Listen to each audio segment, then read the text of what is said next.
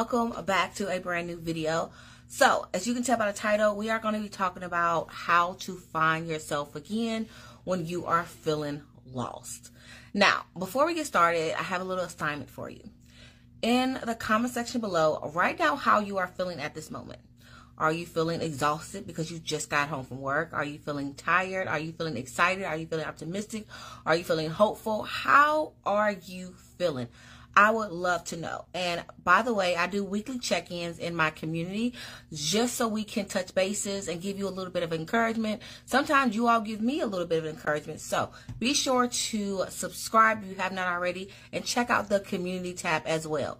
Now, with that being said, let's get into it. The one thing I want to say is that if you are in the midst of finding yourself, rediscovering who you are, or if you have felt completely lost, right? And you're like, okay, I just got a relationship, or I just had a baby, or I just quit my job, or whatever it might be. I just moved to this new town. I don't know who I am.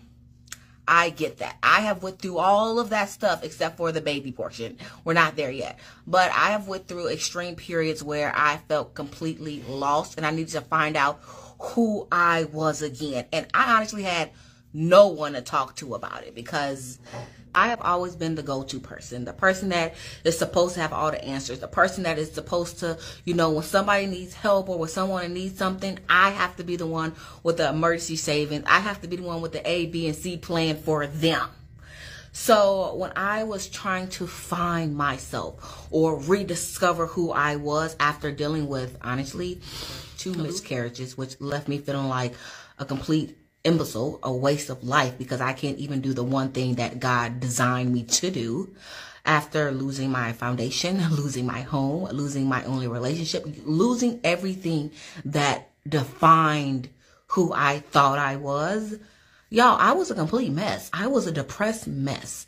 And the only thing, the only person, the only spirit that I had to turn to was God. And the one thing that I got out of all of that heartbreak, out of the pain, out of the losses, out of the plague from COVID that we all went through, out of the homelessness, was that you did not go through all of that for no reason. Trust and believe, God did not forget about you. So when you are rediscovering yourself, understand that you have a purpose to fulfill. Now let's move on to the tips because that is the whole reason why you are here. But the first thing I want to say is this. And now this is, I ain't gonna lie, this just changed the game for me. When I thought about it like this, it changed the game for me. When you are finding yourself, it is literally deciding what do you want your legacy to be. When you are trying to define who you are, redefine yourself, find yourself again, however you want to put it, simply think of it like this. What do I want my legacy to be when I leave? That is going to help you determine who you are and who you are trying to be in the future. Girl, I'm trying so bad to say girl, but y'all, Now, if you don't have a mindset shift in that statement alone, I need you to rewind this video. Go ahead and rewind it and listen to me say it again, okay?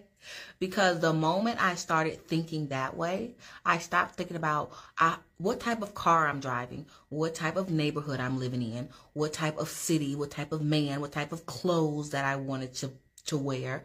I stopped allowing those things to define who I was, and I started thinking about what is the legacy I want to leave behind? How do I want people to feel about me when I leave?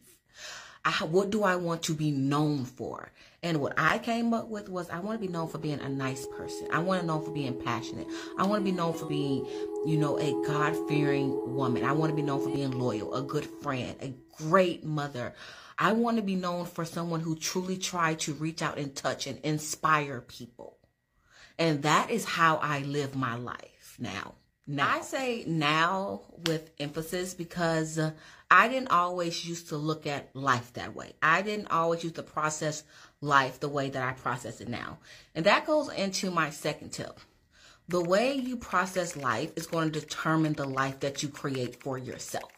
So when you are going through this redefining period, when you are trying to redefine yourself, find yourself again, basically, ask yourself, how are you processing the events, things that happen into your life? Meaning, let's say you just got out of a horrible relationship. You can say, I just spent 5 years. They took 5 years of my life that I will never get back.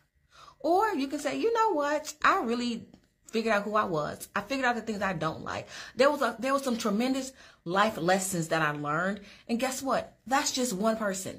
I still have 20, 30 years ahead of me. I'm so glad that I got that lesson out the way. Or let's say you are like me. You are having a really hard time bearing children.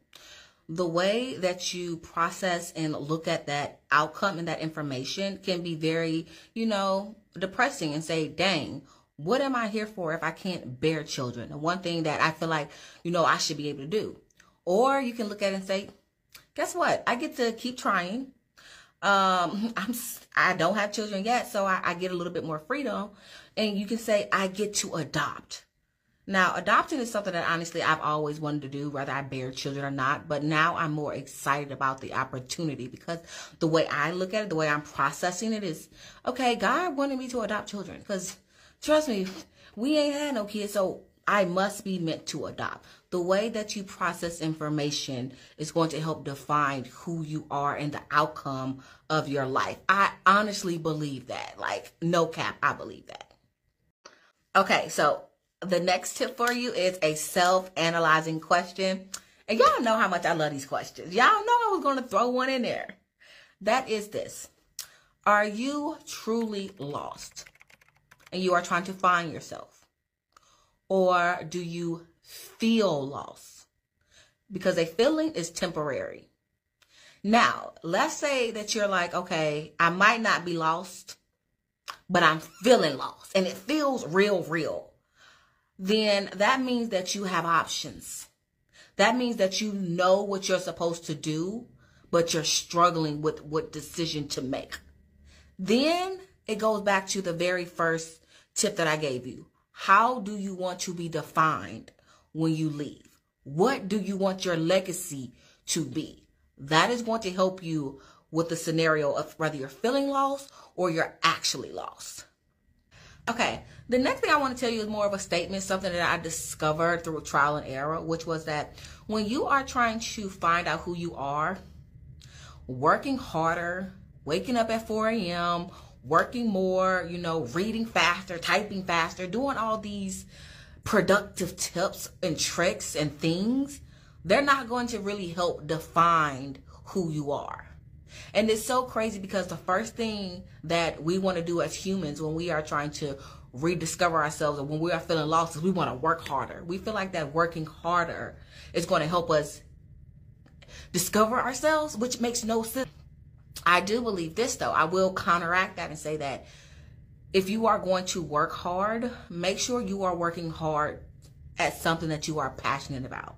Like these videos. Y'all, I absolutely love these videos. I have a day job, but the thing that I work, the hardest on and I try to improve every single time I do a video is how it appears, how do I look, the graphics and things of that nature. So if you are going to choose to go down that route and work harder to try to discover who you are, let that action be towards something that you are truly passionate about. Don't go work harder at a job that you don't want to be at in 5 to 6 years, that you don't want to be your legacy. Because when I pass away, I want my videos to be my legacy. I want what I'm trying to pour into you all to be part of my legacy. I will work hard at doing that. But other than that, stop thinking that you're waking up at 4 a.m. in the morning and you going harder in the gym and you working all those longer hours are going to define who you are. That's not. That's going to strengthen some things, but it's not going to define you. All right, so let's move on to the next tip. That was just a statement that I wanted to throw in there real quick. Okay, so the next tip that I have for you all is something that I'm constantly preaching about in my videos. But it just applies for a lot of scenarios, and especially this one. In order to find who you are, in order to rediscover who you are, you have to let the past go. You have to let it go and you have to give it to God. Okay? You have to let it go. Y'all are holding on to the past like it owes you something. And I get that because a lot of times, including me, we hold on to traumatic events. We hold on to the past because we use them as, you know, check marks, life lessons, things that we want to make sure that we bookmark so that in case it happens again, we know what to look out for. We know what to do. But what that is doing, it is holding you down. You know that picture with the lady with the baggage? That is what holding on to the past is. It's a bunch of unnecessary baggage. And guess what happens? 9 times out of 10, you are going to drag that baggage into your new life, into your fresh, clean house. And it's going to stink up the whole joint. So it's best that you let it go. You let it go. You give it to God. You look at it as it's something that happened. You are not going to forget it. Like, that's the crazy part. We think that if we don't hold on to the pain, we're going to forget that there was pain. When you burnt your hand on a stove, did you forget that there was pain? No. Because guess what? You go to the stove and you cook, right? So when you're dating, you're not going to forget what a liar is or what a narcissist is or what someone who is you're not going to forget those things. But you don't need to hold on to them so daggone tightly. So if my best advice to you, if you are trying to redefine who you are, if you're trying to find yourself, you have to let the old person go. All that old drama, you have to let it go. And I am telling you that from experience. I have missed out on some relationships, some friendships, some business relationships, all types of good stuff because I was holding on to the past so bad that I didn't want to take advantage of the opportunities that were in front of me. I wasn't ready to, you know, the way I was looking at life was just really pessimistic instead of optimistic. And I'm not looking at life no more that way. I'm like, no, forget that. I'm letting all that I'm letting it go. So with that being said, y'all, I'm going to go ahead and wrap up the video. I hope that you enjoyed it. Hopefully these tips helped you. Be sure to drop a purple heart. I love that when you all do that. I cannot wait to see you in my next video. Bye.